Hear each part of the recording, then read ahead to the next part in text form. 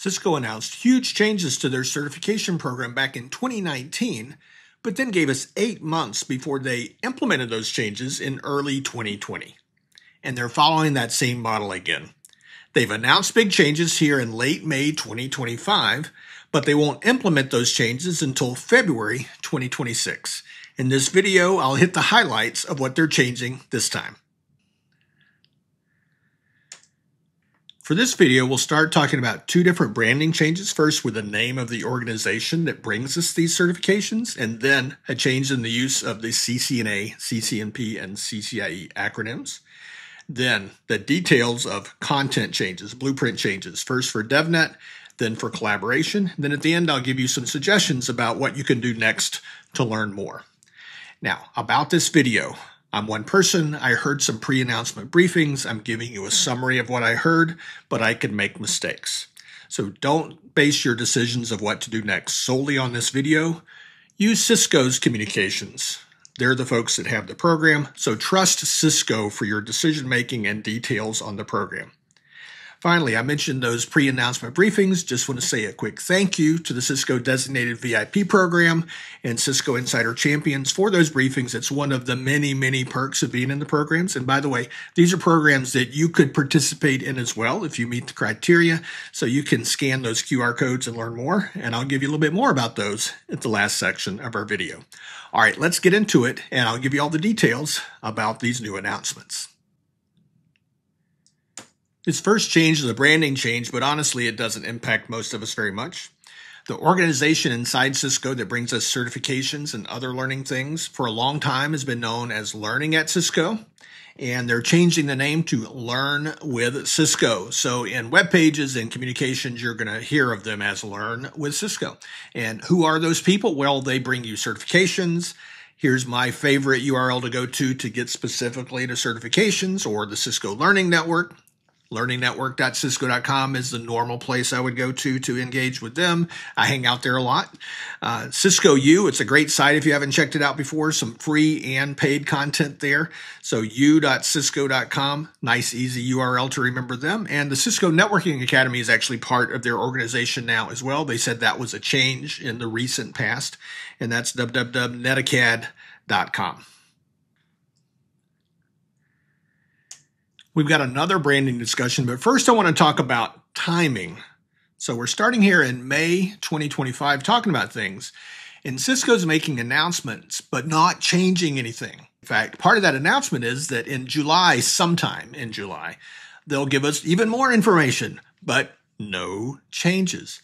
But they are announcing on those times that on February 3rd, that specific date, 2026, that's the big day. That's when all the changes happen. So they're, revealing what the changes will be, but exams and courses and certification names, they'll be released and change on February 3rd, 2026. That's the timing. So let's talk about CCNA, CCNP, and CCIE. These terms have been around since the 1990s. And look at the highlighted final word in those acronyms: associate, professional, and expert, and keep those in mind for a moment. Now, here in May 2025, when I recorded this, and throughout the rest of 2025, the official terms for the 2 cybersecurity certifications are cybersecurity associate and professional. In other words, they don't use the CCNA and CCNP acronyms in the official names. They never have. So the branding change is to get rid of the words associate and professional respectively and start using CCNA and CCNP as you see there. So that's a branding change. It doesn't change the subject matter, the content, the blueprint, the exams, just the branding or the name. For DevNet, same kind of thing. There are 3 levels in DevNet: associate, professional, and expert currently here in 2025 and before. And those terms are going away and getting replaced with CCNA, DevNet, CCNP, and CCIE. But there's more to this story. All right, so we're using CCNA, CCNP, and CCIE in the future, but the term DevNet for the certifications is also going away. Instead of the word DevNet, it's getting replaced with automation. So there are the final new terms for these levels of formerly DevNet and now automation certifications.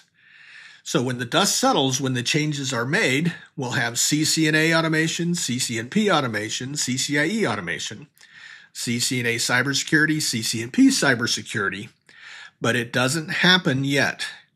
Over here on the left, May 27th, 2025 is the announcement of the intent to make this change down the road, all the way up to February 2nd. That's all still true. On February 3rd, presto changeo, it all changes. Your credentials, if you have any of these certifications, your credentials will be changed online to reflect these new terms and names on February 3rd, 2026. So with the formerly DevNet, now automation track, what's going on? Well, the announcement, as I said, May 27th, 2025.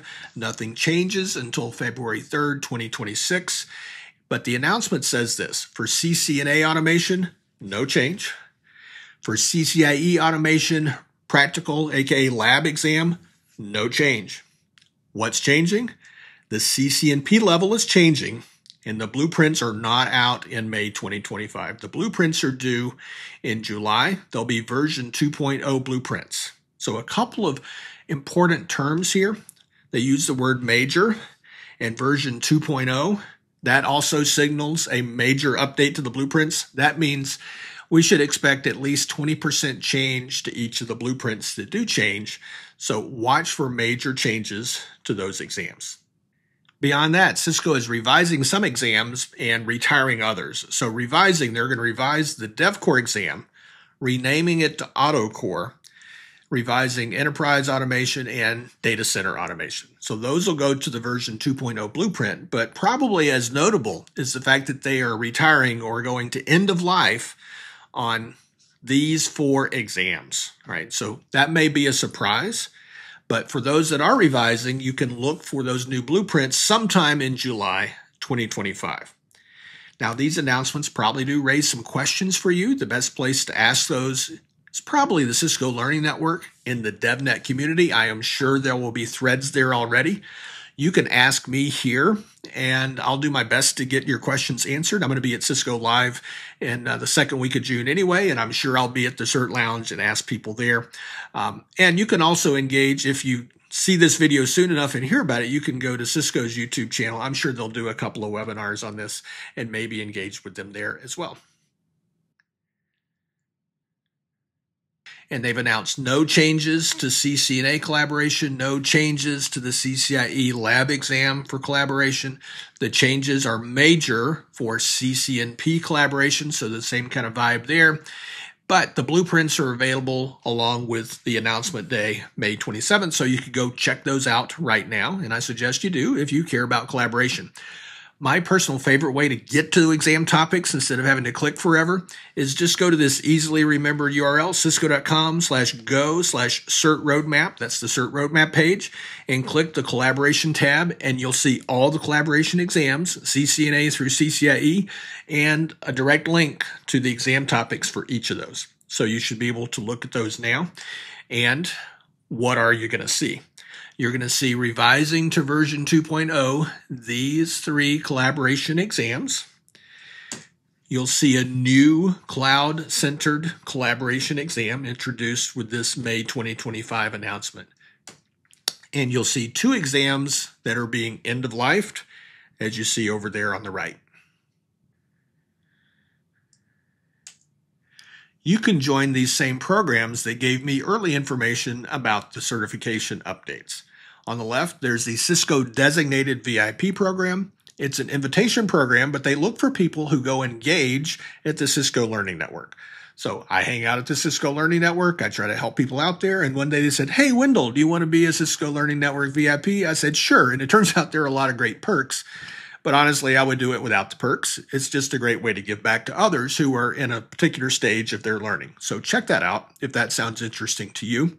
And then the Cisco Insider Champions program is one you'd apply to if you like to talk about technology online and say you write LinkedIn posts and you discuss Cisco technology on other social media, or you have a blog, or you make videos and so on, you do any kind of content creation and talk about technology, then you'd be a candidate for Cisco Insider Champions. You can apply.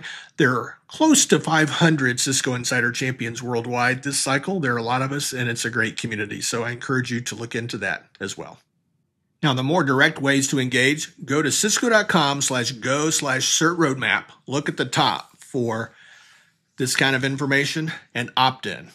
So you're opting in for communications from Learn with Cisco now. And every time you see a question like that from them, say, would you like to opt in? Keep saying yes, because if you say no, you've basically undone your earlier opt-in, and then you'll get the occasional email, it's not onerous, informing you about things like, hey, there's a big update to the certification program and that kind of thing. So you definitely want to opt in there. I did not have an opportunity to ask Cisco Press about what their plans are in regards to these big changes because I was under NDA with this information from those other programs. But if you want to receive updates from Cisco Press about their plans, you can opt in by using this URL.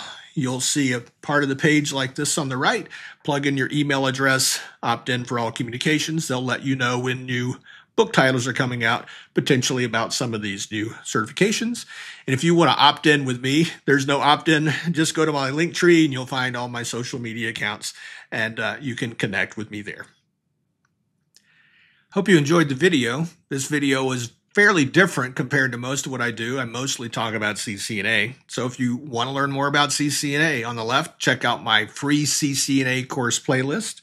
And on the right, there's a link to my CCNA lab playlist if you're more interested in labs. Hey, thanks for hanging out. I'll talk to you soon.